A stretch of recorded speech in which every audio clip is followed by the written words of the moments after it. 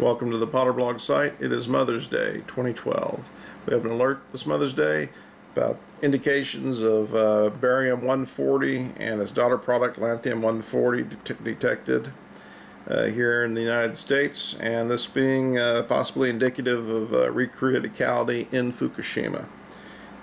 The half-life of Barium-140 is approximately 12 days, so we would be detecting something here, nuclear fission reaction that occurred relatively recently, probably no earlier than late March or mid-March, possibly as soon as late April.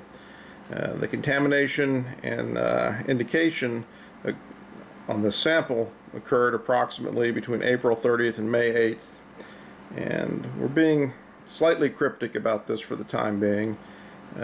We have some reason for that. We'll probably give you more information during the upcoming week.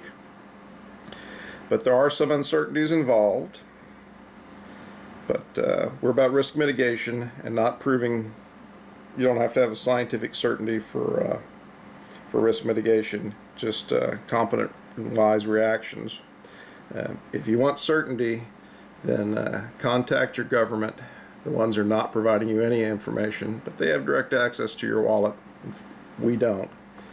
But this contamination, just to give you an idea of the level of contamination, you can picture a plate, 100 inches square, 100 square inch plate, frozen to minus 20 degrees Fahrenheit.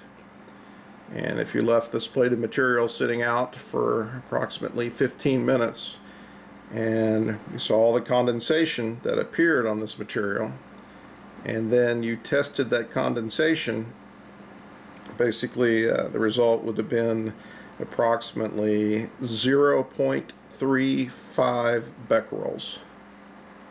That's one disintegration of Barium-140 every 3 seconds. So that's a relatively quick and short exposure, even though it's a small amount of Barium-140, but it is likely indicative of something happening here recently, very recently, in Fukushima. So keep your eyes and ears open and see which news. If you see any information related to this in the news, please pass it on. Otherwise, it would be wise to take appropriate precautions.